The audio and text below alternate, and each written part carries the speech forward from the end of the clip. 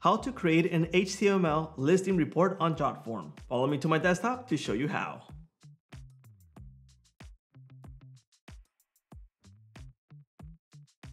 Welcome to Jotform. My name is George, and today I'm going to show you how to display an HTML table listing on Jotform. So the idea of this is to grab one of our forms, create that table listing, and have a link that we can share so people can view it in a list view. And we can also use that table to embed it on a website, which I'm going to show you how on this video. So let's get started. First thing that you're going to need is select the form that you want to create this report. In this case, I have this form that has 6 submissions. So I'm going to select it, and we're going to get these options on the top. So what I'm going to do is click on reports, and then I'm going to go down here where it says add new report. So let's go ahead and click on it, and we're going to have these options available right here. For this case, we're going to select HTML table listing. So let's go ahead and select it. And the first thing that we're going to have here are a couple of options that we're going to have to enable or disable depending on your table. So first off, we have the report name. So in this case, we'll leave it as restaurant reservation table. That's what we're going to call it. Well, let's add table listing. There we go. And then we have the option for fields that we want to display. By default, they're all selected, but it's going to depend. Maybe we don't want to display the email or certain fields of the form submission that we don't want to display. So in this case, we disable what we don't want to show. So let's keep it like that. We're just going to disable the email just for testing purposes. And then we have reports configuration.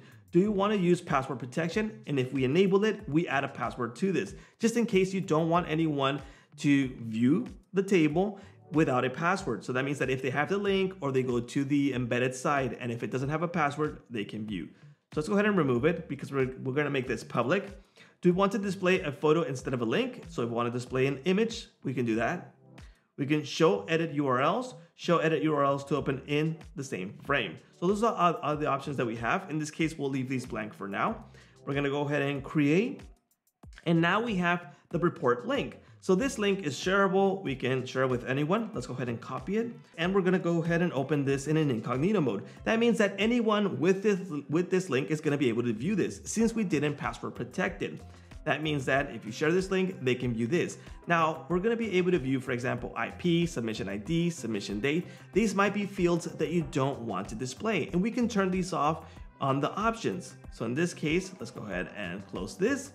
But what happens if we want to embed this on a website? So instead of sharing the link, you can embed this in any part of your website. So in this case, let's grab this iframe. So in this case, I have this demo website, which is any ordinary website. In this case, it's a WordPress site. And what we're gonna do for this, we're gonna embed it on this site. So let's go ahead and go into pages. Let's go into the home page. Let's go ahead and edit this. And we have the edit options for the home page. So for example, if I hover over this, we're gonna add an element.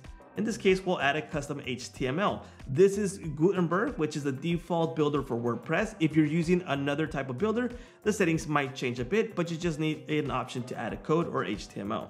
So let's paste our iframe code right here. Let's go ahead and update this.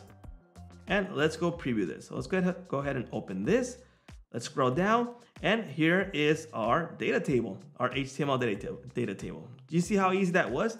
Now, in case we want to center this, I would just add a little piece of code right here. So for example, in our coding, in our editor, we're gonna add this simple code. We're gonna say centered, okay? We're gonna add it there, and we're gonna add it to the end also of our code. Let's again update it. Let's go ahead and preview this. Refresh it, and now we have it centered. So it's embedded on our site. Anyone who goes to this site where this code is embedded, they're going to be able to view this table listing, which is super useful for several reasons. If you want to display data, or maybe you have a submission listing of affiliate links, or any use case that you might want to give it, you have that table listing available and embedded on your website. Well, that is how you create an HTML table listing on Jotform. We thank you all for watching, and we'll see you on our next tutorials.